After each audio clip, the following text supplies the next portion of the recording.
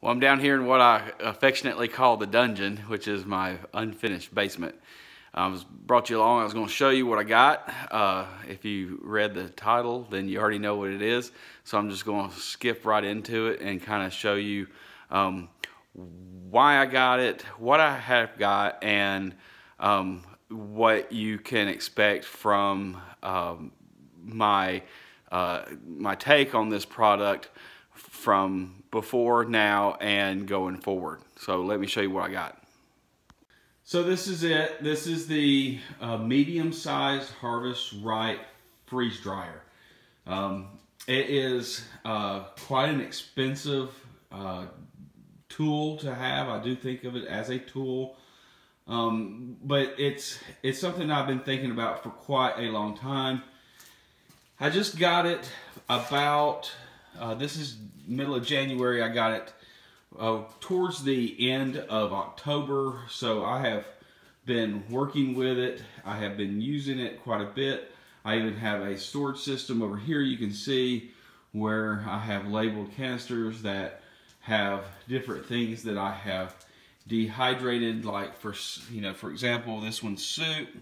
Over here I have meat, I have meals, I have potatoes, I have vegetables, I have just a whole assortment of things.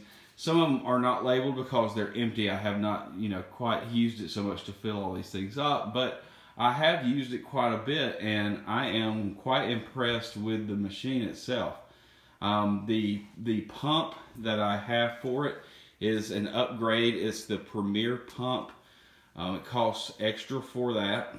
The cart, I totally stole this idea from Retired at 40 channel, and it works out great. It's a cart you get from Harbor Freight, and you basically just kind of retrofit it with some plywood on top, give it a little bit more stability, and then you drill a hole in the side, and that's where you can run your drainage tube, which I have going into this Dollar Tree bucket here. And you'll be really surprised at how much water you remove from the food. It's mind-boggling how much water, even in something you think is very dry, already has a ton of moisture in it. The bottom shelf I use for storage, I have my this is my impulse sealer, which contains tray dividers. The back, that's my oil filter, which I just changed the oil in my pump a couple days ago. I have a couple of extra fans down here that I have purchased off Amazon. They were like $5. I have one over here to blow into the intake side, and then I have one behind the actual pump itself to try to keep the pump as cool as possible. Now, I do have the advantage with this being a basement. This stays very temperature regulated. It only fluctuates maybe 10 degrees throughout the whole year, and it generally stays within closer to 5 degrees. Only in extremes will it maybe even get close to a 10-degree spread throughout the entire year. So, being that it's downstairs, it stays cooler. So even in the winter now, outside right now in January, it's probably in the upper teens, I'm guessing, based on the forecast. And down here, even though it's, it is underground, so it's probably around 65 degrees down here, and that's with very minimal, there's only really 2 outlets as far as your heating and air HVAC system. There's only 2 little outlets for any kind of air conditioning or heating to be given down here, because it does stay so stable of a temperature year round. Over here, I just kind of set this up. I like that this cart's on wheels because I will eventually move it. You know that if you've been watching my channel, my plans are to finish this basement at some time. That sometime has not come.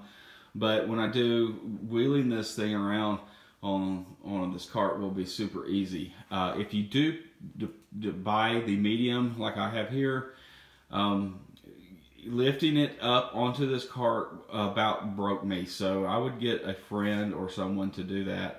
It was not a smart idea for me to do it myself. It was far too heavy, and awkward. It's just a large cube that you can't wrap your arms around. You can't really grab from this end at all because of the door. They tell you specifically not to do that. So it just really makes it odd, and it's heavy. So make sure you have a friend. Over here is kind of my, this is my sealing station. Over here, over here is my kind of part of my packaging station. But what it is I have my impulse sealer here. I've got a electrical strip that has my little USB fans, the impulse sealer itself, and then another cord that goes to my water purifier. So that's kind of my station over here. It's a working station, so that's why it's a little messy. I've got this little 3-tier cabinet of a sorts over here that holds my pints, my quarts, and my half-gallon bags that I use for storage. And then I keep notes on everything I do.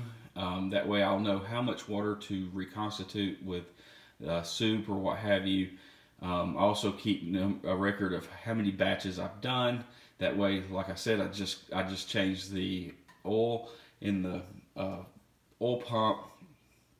It's recommended with this specific pump to change it around, I think it said 25 to 30 batches. After my 21st batch, I was going to do it at 20 and I got sidetracked.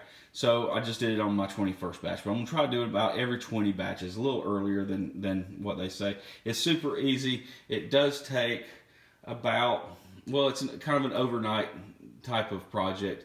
You basically will take and empty your oil, which is stupid simple.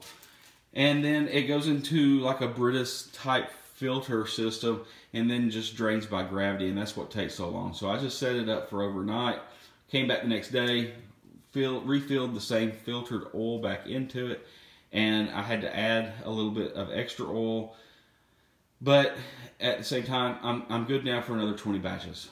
So over here, I just bought another little table, and this is just for packaging. So I can take my trays.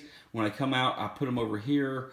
I fill my my bags with the food, and then I use the these are oxygen absorbers over here of various sizes, and then from there it just goes right over here. The bags do to get impulse sealed, which basically melts the Mylar bags, creating an airtight seal. So that's pretty much the process.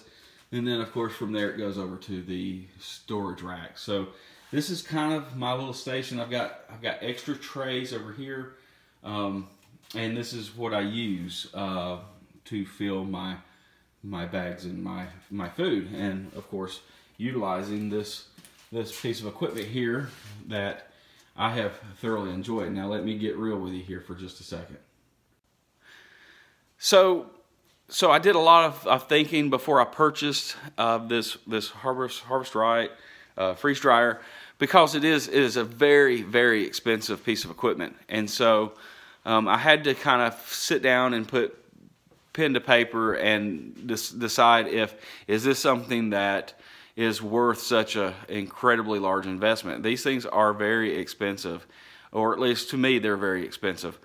So what I did was I decided that for me, I do a fair amount of canning. If you've watched my videos, you know I do a pretty fair amount of canning, and this this is better than canning in most regards. Not in all, but in most regards, this is better than canning.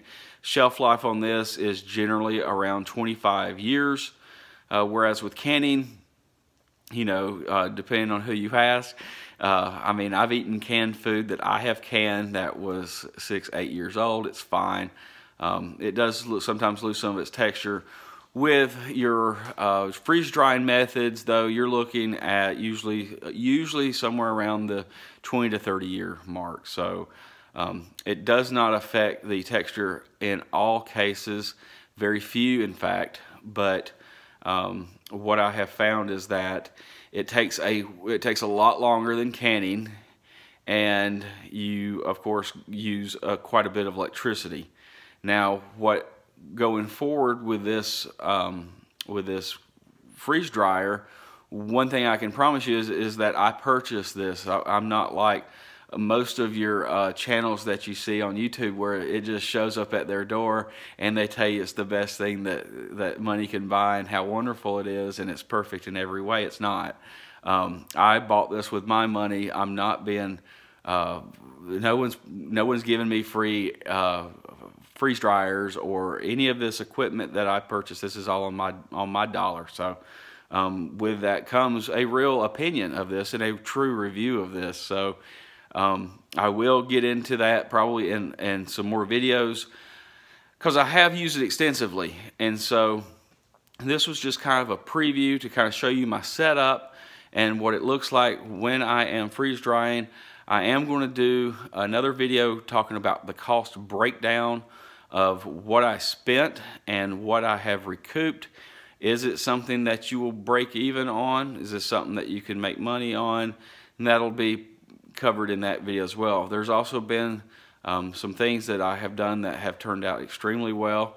There's been one thing so far that I've done that did not, and I'll cover kind of those things as well. But and I'll give you a full breakdown as to what I've done, kind of the cost comparisons, and basically whether this may be something for you, because each of our needs are different, each of our socioeconomic situations are different, and so I personally have been pleased with the product overall. I think that it was a wise investment for me. It works out in my situation. The money factor was painful, but I'm seeing it for a very long-term investment. So if you enjoyed this video, then give me a like and a subscribe and join the little family here of viewers and subscribers, and I'd appreciate that. And also comment in the comments down below what all you would like to know if you've been looking at one of these freeze dryers. They have different sizes. They're at different, the different sizes, of course, are different prices. It seems like the medium size is kind of the most popular. There is a small and a large. The prices are expensive for all three, so it's not like the small is super cheap. And based on my use of it so far, I'm really glad that I got the medium. I don't think I'd be near as happy if I got the small, and I think that having the large would be overkill, and that's just for me. But like I said, leave some comments below. Tell me what you would like to know about it. If you want to know if you wanted me to do some like recipes that I've been using. I have been doing a lot of soup because, well, for multiple reasons. Soups do extremely well. I'm dieting right now. It's part of my New Year's resolution, and I love soup, and I found a bunch of ham on sale. So I bought 4 hams, half hams, but still that's over 40 pounds of ham that I've been processing and turning into soups and meals and such. But anyway, just if you have any desires as to future content with this machine, let me know, and stay tuned for my other videos. I am still going to do videos on the cost breakdown, like I said, and some other kind of interesting information if you are on the fence about buying one of these, or if you're just curious about them. They're real interesting machines, and so stay tuned for that. And so I thank you for watching the video. I hope you enjoyed it, and I'll see you on the next adventure. Thanks.